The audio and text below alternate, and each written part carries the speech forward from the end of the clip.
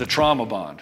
Trauma bond is a side effect of being in a narcissistically abusive relationship with somebody toxic. Might not even be a narcissist, maybe a sociopath, psychopath. It's a trauma bond is a kind of a result. It's a trauma wound from being with somebody who brings a lot of fucking drama to the table and highly manipulates you. And then you find yourself, you can't get away from this person. You're always thinking about them when they're gone. Even when they've treated you like absolute garbage, you still want them back. You still want to have another shot. So if you're wondering if you're in a trauma bond, this video is for you. My name is Ed Baxter, and I help guys in betrayal situations. I've coached thousands of men. Tens of thousands of men have come through my doors in one form or another. I've had over 3,000 guys come through the Betray the Badass program. And that's what we do. We'll get you to that place where you make the right decision for you and your children. So what exactly is a trauma bond? A trauma bond is when you're deeply attached to somebody, but you shouldn't be with them. You're like addicted to the highs and the lows, and it's a toxic relationship, and no matter what happens, no matter how badly they treat you, you always feel like you can get them back. You can get to this place that's somewhat better. And then you end up getting caught in these extreme highs of like the good times, and extreme lows of the bad times, and it's just, you can never finally get on the same page. And then typically what ends up happening is they discard you and they leave you for somebody else, and you're just yearning for them to come back, even though you know that that relationship isn't that healthy for you. And we've had guys come into the Broken to Badass program, been with a woman for 2 months, she fucking wrecked him emotionally, and now he has to get back on his own feet. And this happens because he was easily manipulated. He didn't have a strong sense of self. And so that's what we do. We build the guy up. But if you've been in a trauma bond, this is what it feels like. Here's sign number 1. You make excuses for all her bad behavior. She starts saying stuff to you and starts belittling you. You're like, well, she just had a bad day. Well, she's not always like this. Well, she had to lie because this other thing happened. Well, you know, that guy was coming on to her and he's an attractive dude, so of course she flirted with him. Well, you know, she was overwhelmed, so I can see that she didn't take care of the kids. She's just not good with money, so she ended up spending a little extra this month. And you keep making excuses for all her bad behavior. And you make these excuses because you've fallen into her victim trap. Play the victim all the time, and then you come in and try to be the white knight and save everything. And in this place where you're trying to be the white knight and save everything, you make excuses for it because you bought into all her false stories. And so when you buy into all her false stories, then you start seeing her as her not being able to do anything wrong, just like she sees herself as she can do no wrong. Oftentimes in these relationships, you can't feel like you can leave. You're just completely roped into this situation. Maybe you have kids, maybe you're financially dependent on her, or maybe she's financially dependent on you. Maybe you've been married and you started a business, you're afraid to just leave her because of all the financial repercussions of splitting the business and all this other stuff. And so you feel like you can't leave her. Usually this happens because of the victimhood, right? I need you, you gotta stay here. You'll see this as well within yourself, like, yeah, she can't take care of herself. She can't live on her own. Hell, she can't manage her own finance. She can't even keep a job. What's she gonna do? And so you feel like you're responsible for her and you can't leave her. Like she can't take care of herself. And this is what the person wants. This is a form of manipulation where they play this game of like the damsel in distress and then you come in and save her all the time. Just realize this is a method of control on her part. She's trying to control you. She's controlling you through being helpless. If she's helpless, you have to give her money. You have to do things for her. You have to constantly always fix things for her. And then she doesn't have to learn to fix it on her own. It's really easy. You're just like her workhorse or servant at this point. And so you feel like, oh, what's she going to do without me? Oh my gosh. And then you delude yourself into thinking that she fucking needs you. But really what's happening is you like this because you feel like if you can save her, then maybe she'll love you forever. You'll also find there's a lot of emotional extreme highs and lows. Like in the beginning, there'll be a whole lot of highs. And then near the end, there's a whole lot of lows with a very subtle high here and there to just keep you hooked. And this is what they do. So if somebody's trying to manipulate you and keep you obsessed about them and keep you involved, what they'll do is they'll give you less and less affection, less and less good stuff until all you're getting is every once in a while you get a high. And this is like what gamblers deal with, right? Lose, lose, lose, lose, lose, big payout. Lose, lose, lose, lose, lose, big payout. And this is what happens with her. Is what she does is she just doesn't give, she takes from you until you're like, yeah, fuck this, I'm out. And then she'll give you a big payout. Like, oh, well, maybe she'll give this to you. She'll love on you for a day and a half, or maybe just 3 hours and you have great sex. And then you're like, okay, we're back to it. We're okay, things are all right. And then she goes right back to her behavior. And she did just enough to rope you back in. We call this the rope-a-dope. And so when this happens, you have these extreme highs and these extreme lows, and mainly it just turns into mostly lows with the occasional high. Realize you're in a trauma bonded situation. And so because you're always in this victim place, always in these emotional highs and lows and stuff, you feel like you're always the one trying to fix the relationship. And she's always the first to tell you that you're the fucking problem. And so your entire relationship is defined by you trying to fix the fucking relationship. You know, relationships are supposed to be easy. Relationships should not be conflict-ridden all the time. In fact, my relationship has almost no conflict at all. And then the times that there is any conflict is typically a misunderstanding, or there's been a little bit of neglect or her or my part, and we're like, hey, oh yeah, well I forgot that we need to come together more often. But usually that's already figured out because we can already feel it within. I feel disconnected with my wife. I should probably go connect with her. And then that's usually when she felt it as well. So it just comes, it just works. Grown-ass mature adults don't have to fight.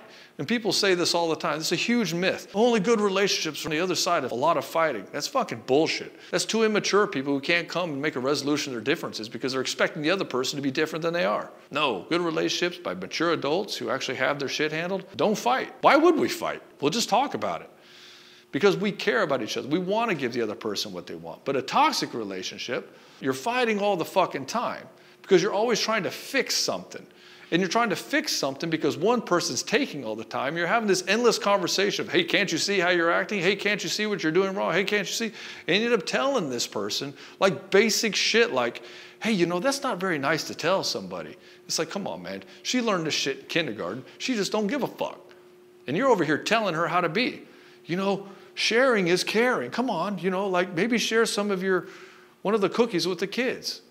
And she's like, I don't want to share it. He can get his own cookies. It's like, oh my gosh, really? We telling a grown-ass woman how to do shit she learned in kindergarten? This is because you're being manipulated. And this is why you're having these problems. You're always having to fix a relationship because she don't give a fuck. If you're fixing a relationship all the time, then she can do whatever she wants. And then she can just blame you for all the problems. And then she keeps you on your back foot, dancing to her tune, and she gets this power trip, and then she feels like she's in power and control over you. And then you're over here like wondering what the hell's going on all the time, and you're just completely wrapped up in your own head and full of anxiety. This is a toxic situation, and this is one of the main vehicles for trauma bond. And because everything is about her, you end up becoming isolated from your friends and family because, well, you don't have time for them because you're trying to fix a relationship. You're trying to make her feel better. You're trying to assuage all her fears and stuff. And one of the things that she'll say is, your family doesn't like me. Your friends don't like me. And so what that ends up happening is then she doesn't want to come and hang out with your friends and family anymore. And then when you go to hang out with them, she's saying, you're going to leave me here by myself? And then she'll try to isolate you from them as well. And so one of the hallmarks of somebody with a personality disorder and trauma bond is they isolate you from your friends and family. Even worse, and I have seen this happen to my stepbrother, his wife would get in there and get him to confess all the things that he did wrong in his life and then spin it around like it's everybody else's fault that he did these things. And then start getting him to start hating his mother, hating his family, hating everybody that he knows under the guise of these people are toxic and you need them out of your life. And so this person then separates themselves from everybody. Now he doesn't have an emotional support network. The people who loved on him and cared about him his entire life, he's now completely isolated. And the only person he has in his life now is this toxic person who now manipulates and controls him all the fucking time. And this is what they do. Toxic people isolate you from your support network. They don't want you to have coworker friends. They don't want you to go to the gym. They don't want you to have friends. They don't want you talking to your family. Anybody that could give a different narrative than what they're saying, it could go against them, they're going to get them out of your life. And if you don't, they're going to guilt you and shame you into not liking them and that this is the reason a relationship doesn't work and you don't care about them. And if you did, you do these things and all this stuff. And this is how they get you. This is the last step of the trauma bond as they isolate you. They separate you. They call this splitting. They split you from everybody but them. And they become your only vehicle for validation in your life. You don't have your boss telling you you're awesome anymore. You don't have friends telling you you're awesome. You don't have your family building you up. The only vehicle of validation you're going to get is from your wife who gives you table scraps of affection. And so when she leaves you, your only place to get it is her. So of course you're going to feel tons of anxiety and fear when she leaves.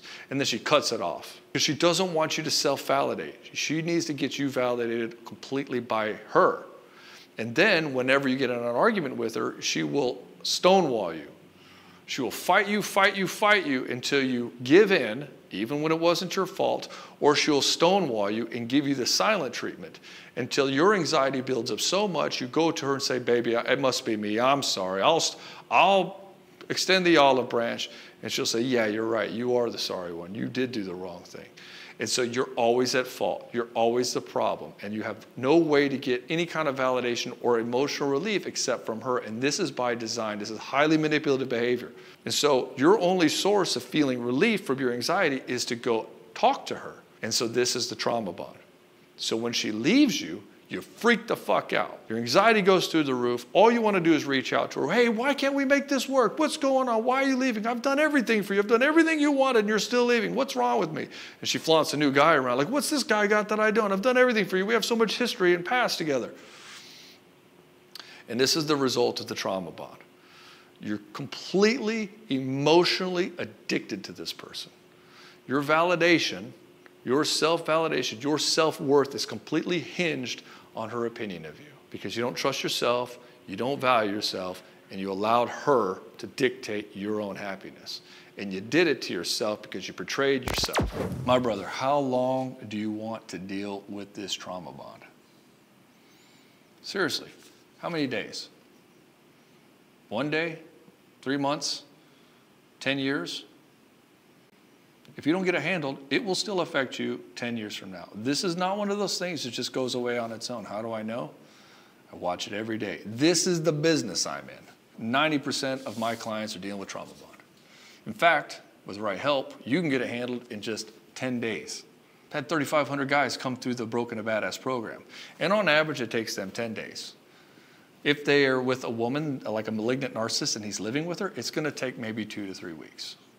If she's already moved out and he has limited contact with her, probably faster.